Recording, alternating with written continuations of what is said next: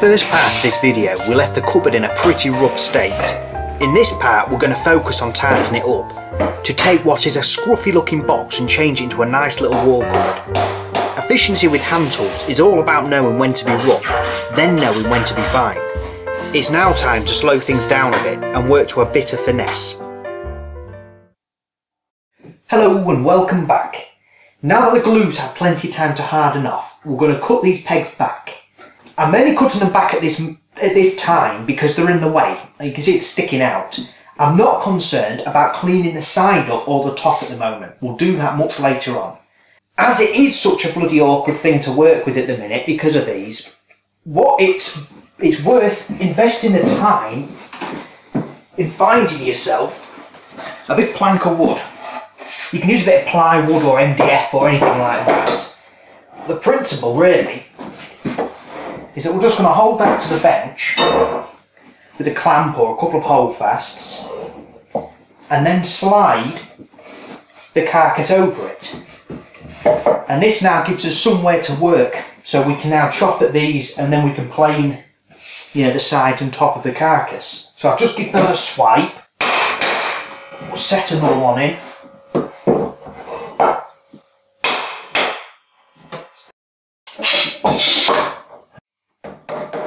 I like to use a chisel to knock off the pegs, but if you have a flush cut saw then this would work perfectly. I position the chisel bevel down and cut well above the surface. I chop from 4 sides to prevent the peg from splitting.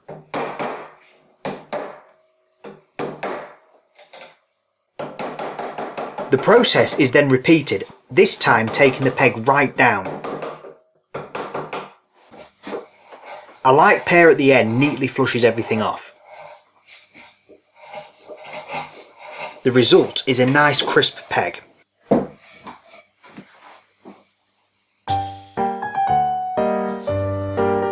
You may recall in part 1 that I mentioned that not all of the pieces for the carcass may be parallel. And whilst we could have planed them parallel, it's a lot quicker just to roughly plane to the line. But what we did do is we made a reference face. And that way, whenever we shot a component to length, we place that reference face against the fence of the shooting board. And what that does is that keeps everything true and square to one face. So when we put this together, all the reference faces went to the back. And that means that where the rebate meets the top and bottom, it's all flush. It's also got no twist in it whatsoever, so the back is spot on. However, the front is another story.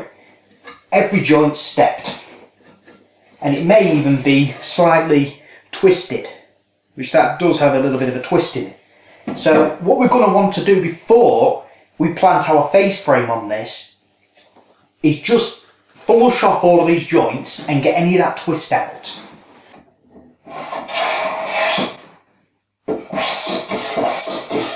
I knock off all the high corners first to roughly level things out.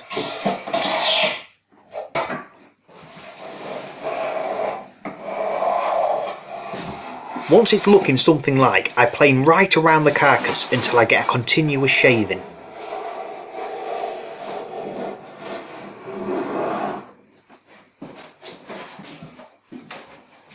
I then check for twist just by eye, pulling a stupid face ensures accuracy.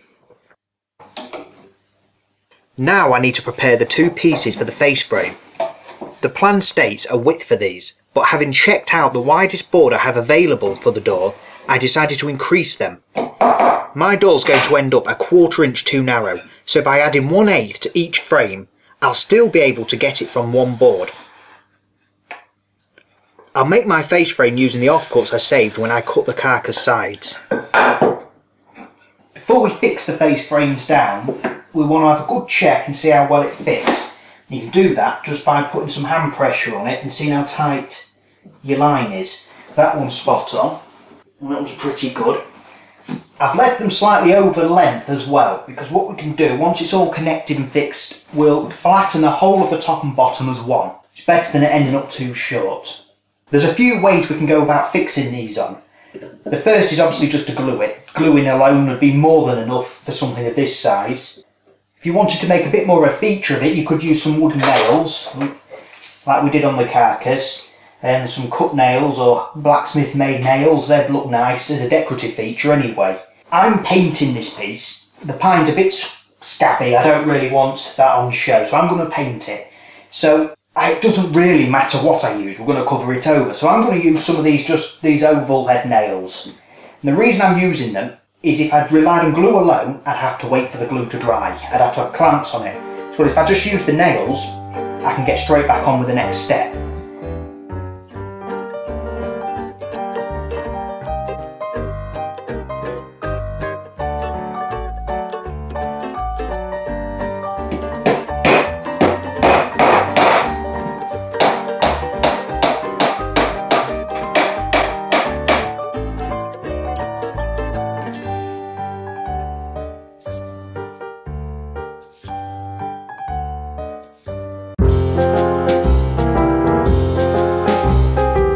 Right, so we're about ready to start cleaning up the whole of this carcass.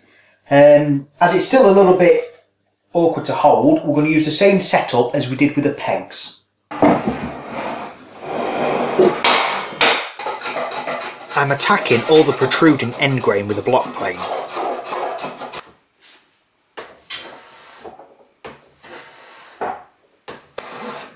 I'm careful to lift the plane before reaching the opposite end grain. This prevents the side splitting out. I then plane it from the opposite direction.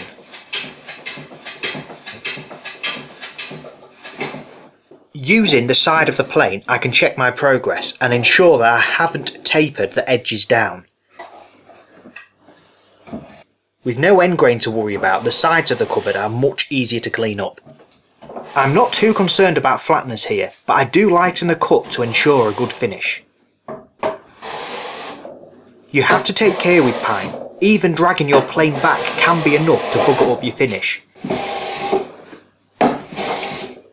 Before smoothing the face frames, be sure your nail heads are well sunk in. If not, you'll be wallowing in self-pity for the next week.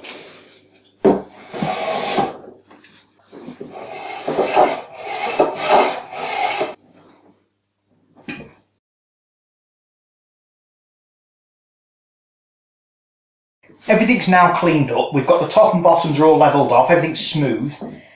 With the sides and the face frame, I was aiming at getting the best finish I could possibly get. I didn't want any tear out or any plane tracks left in that, because even though we're painting it, it will show up.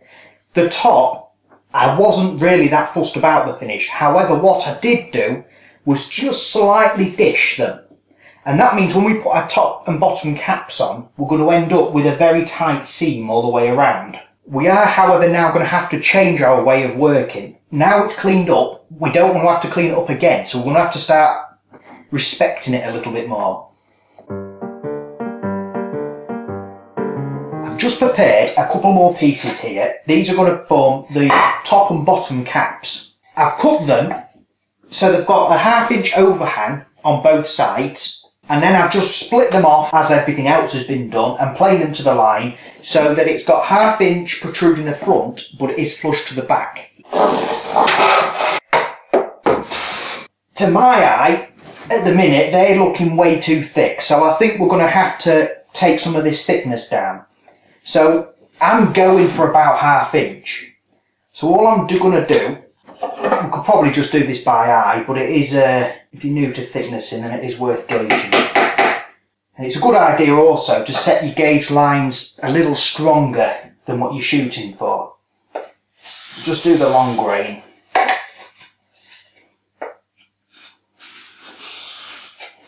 So we'll just get rid of that. And we'll get this dog down in the vise.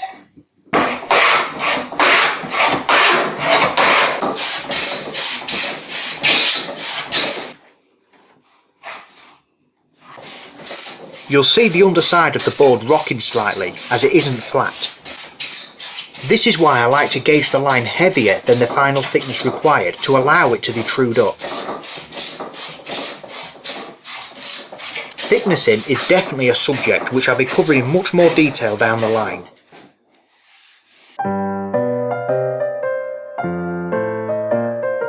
So we're looking much better now. However, I do still think that looks a bit boxy. So what we're going to do is put a bullnose moulding around by the two edges and along the front. We'll do that on both of them. We're just going to use a block plane. And we'll just do this by eye.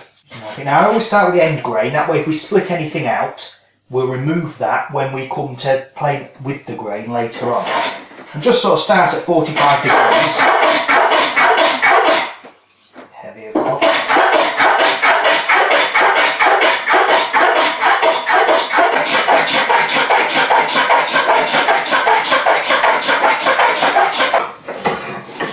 Now we've just got two 45s, very roughly, and then we'll just by eye round that over.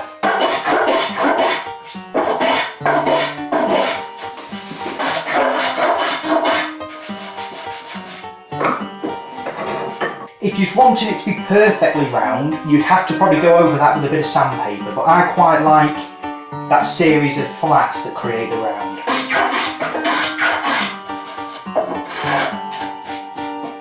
Same with the long grain, this is just a little bit easier though, we're not worried about it splitting.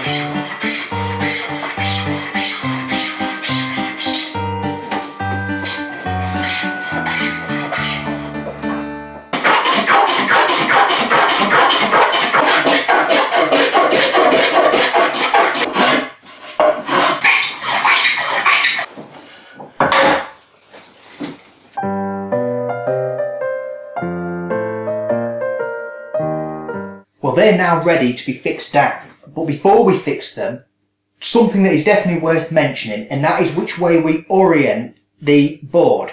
I know they look the same any old way, but we want to position these growth rings in the right orientation. If not, we'll end up with big gaps right around the edge of the cupboard. I've got a piece here, and hopefully you can see very clear rings. Now, as this piece of wood dries out, what it's going to do, these rings will straighten. So it will actually curve in the opposite direction to the rings. So if we was to put this down with the rings downwards, we'd run into a problem where the board is going to end up cupping on the top of the cupboard and we'll have the gap. So what we want to do is position it so the growth rings are facing upwards. That way we're using that cup to our advantage. As the board cups, it's going to tighten all of our visible seams. Positioning growth rings down like this would allow gaps to form around the joins. Sitting it this way round, like a smile, will ensure the joints stay nice and tight. I prefer to spread the glue thinly to avoid any messy squeeze out. It's also a good idea to leave a border without glue.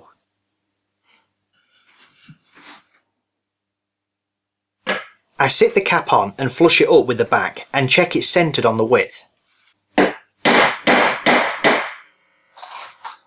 Glue alone would be fine here, but I'm taking extra steps and using clenched nails.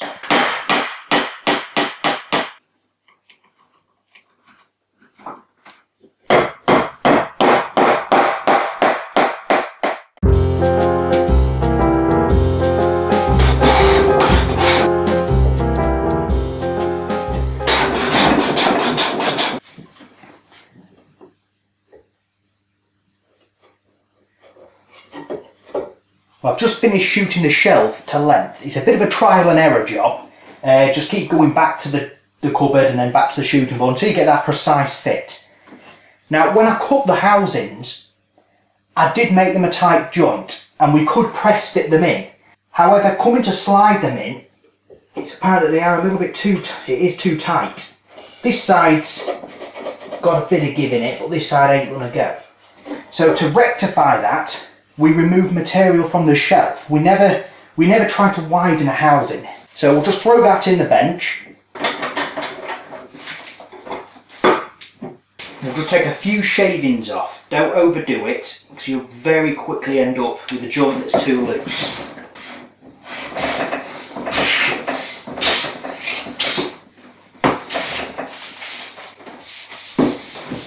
We'll give that a test.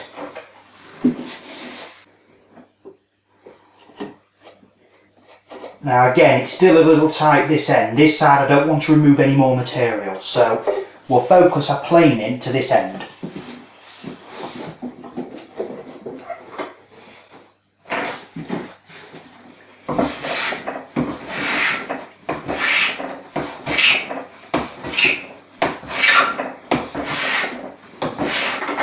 Another test.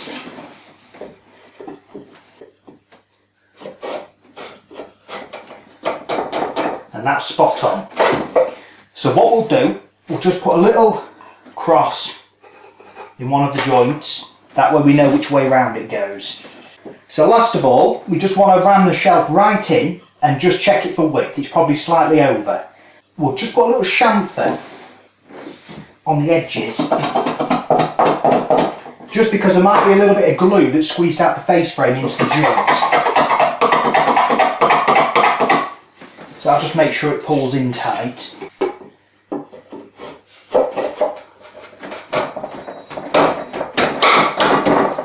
it a little tap. It's actually not too bad. I think we'll just take a shaving along the length of it just for look.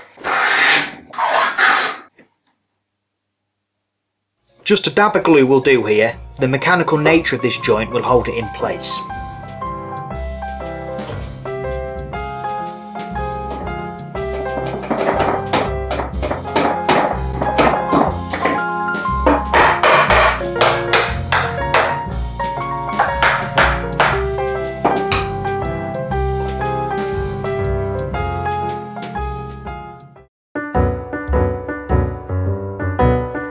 The last job then, before we get this part wrapped up, is the back. I've already prepared a couple of pieces here. They don't have to be done to any great extent, it is the back after all. One thing you want to make sure, and that is that it sits in the rebate. That way, when it's hung against the wall, the back isn't going to get in the way of it hanging properly. You want that to be quite tight against the wall, so it is sat in a nice amount. Now we're going to use a shiplap joint for these two pieces because one obviously isn't wide enough. All that is really is a rebate on both sides at half the thickness. I'm not going to worry about the widths just yet. We'll put that joint on and then we'll mark directly afterwards. Now I've got a nice little trick to do shallow rebates just with a shoulder plate. So first of all, I'll just run a gauge down it, just over ½ inch or so.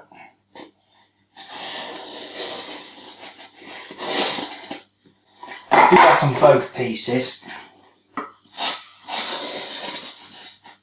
Just use a pencil and just eyeball the centre. Both. Sort of use your finger as a fence. So like when we're using a fillister, it helps just to flush the edge of the board up with the bench. And what you can do is use your finger as a fence. So as we're running it, we're keeping our eye on the iron, then it's running along our line, and we're just sort of free-handing the first pass. We're also going to tilt the plane up, so the corner of the plane is almost running in that line. It's sort of giving it a track. Just take it steady.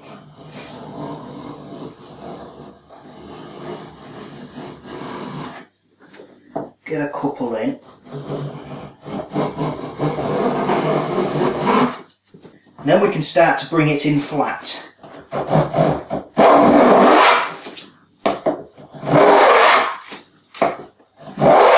And then we've got a wall to press the side of the shoulder plane into. It will act like the fence. And we'll just keep going until we get to the line thereabouts.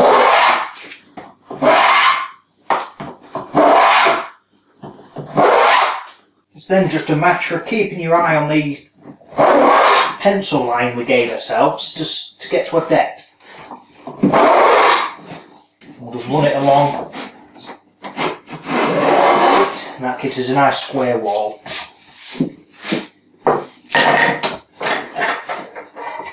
The same on the other one.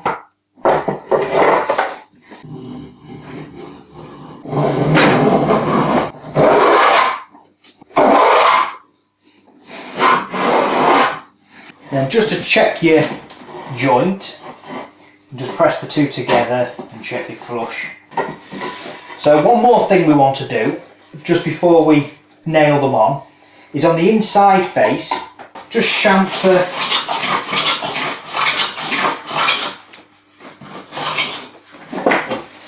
that shoulder of the joint, and then on the opposite piece you want to just put the chamfer on the back of the joint. That way from the inside of the cupboard it's just a nice neat line. So there's no fancy way of fixing these, all we're going to do is nail them. The first piece we'll put in, so the rebate is, well, you can see the rebate, and that way we can get our measurement from this wall to the side of the cupboard to cut our other piece. So we'll nail this bit on now. See how I'm leaving a gap down the side for expansion?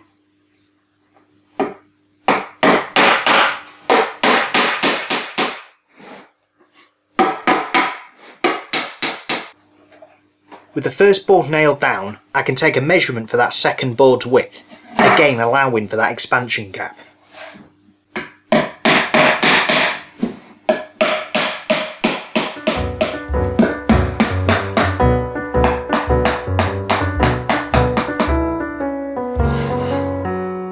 Now I live day to day, most of us live that way.